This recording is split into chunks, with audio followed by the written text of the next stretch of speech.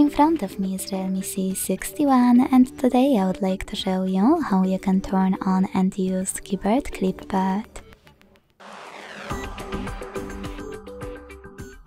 Begin by launching your keyboard and clicking on Clipboard icon at the top of it.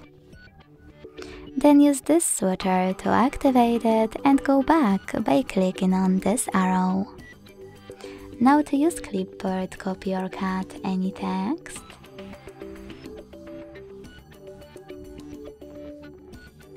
And to paste it, tap on it at the top of your keyboard.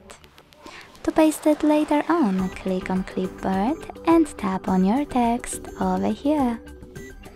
In order to pin it, use pen icon at the top right corner, click on your text and tap on pin icon. You can unpin it the same way.